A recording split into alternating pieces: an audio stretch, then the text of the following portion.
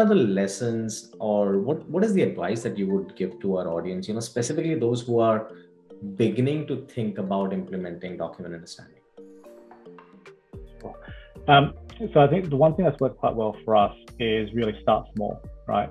Like there's definitely a whole bunch of problems out there from a document understanding OCR type problem statement. But for us, we really want to first try out and make sure the tool worked as it was supposed to, rather than trying to go big, solve a massive problem and realize, okay, we're trying to customize a tool that isn't necessarily fit for purpose. So for us, it was start small, understand the capabilities of the tool, and then once we've, I guess, gone through a successful proof of concept, then start to look at, okay, now that we've got the understanding, how do we actually expand and grow, right?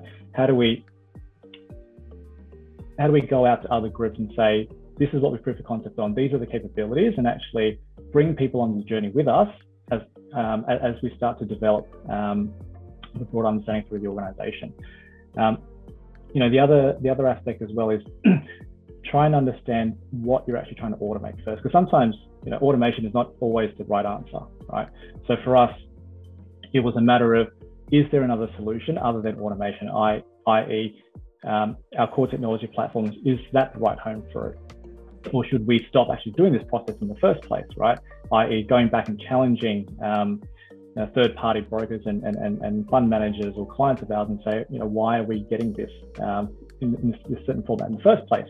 Can we get it in a standard CSV format, etc., where we don't actually need to use document understanding? So being able to have clarity around what the automation is and whether it's the right thing to be automating will definitely help.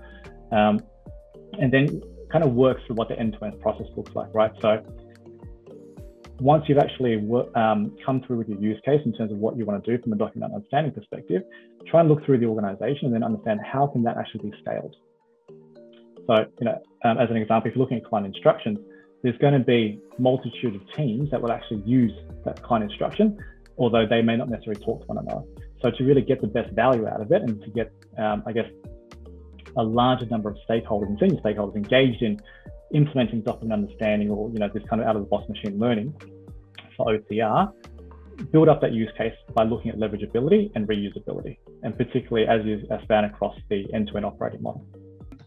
When we look at journeys within financial services, right? I think there are so many journeys where either you have to handle unstructured data from sources like emails and, like I said, social media channels, and then on the other end there are scenarios where you have to do forecasting and predictions and obviously screening, adverse media screening, negative news screening, so on and so forth, right? And again, these are all scenarios where certain sort of judgment is required, where certain sort of decision making or certain sort of non-rule based activity is required to be performed, and that's where I'll share with you few examples, and again bucketing it by say segment within financial services. One big area, and which I believe was a good success area for us last year, was essentially around customer servicing, and that is essentially across email as a channel, right? Now all of us know with this whole pandemic, the virtual channels or the email-based channels actually gained a lot of prominence, and the volumes of emails which banks received actually multiplied, right? So I think this is one good example where we applied some of our existing out-of-box machine learning models, like a text classification model for understanding intent of the emails, right? Product types, sub-product types, right? So we did multi-level classification as well with many customers.